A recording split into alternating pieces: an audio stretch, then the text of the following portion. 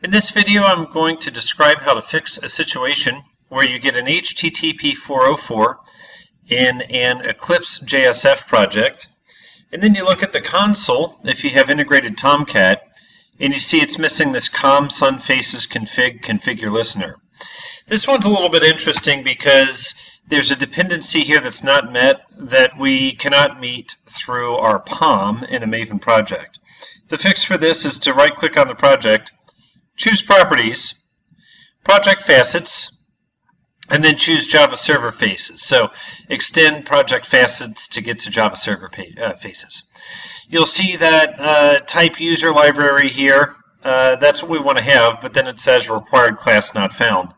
So I'm going to click on the little download icon here, and we will choose this JSF 2.2 in our case. Choose Next. Of course, read the entire license agreement very thoroughly, and then choose I accept, and then choose Finish. We'll give this a moment to download.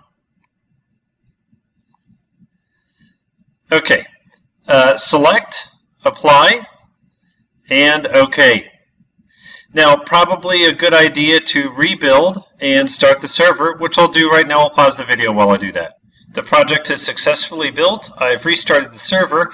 Now let's go back and take a look at our page again. I'm simply going to refresh, and you see we have results.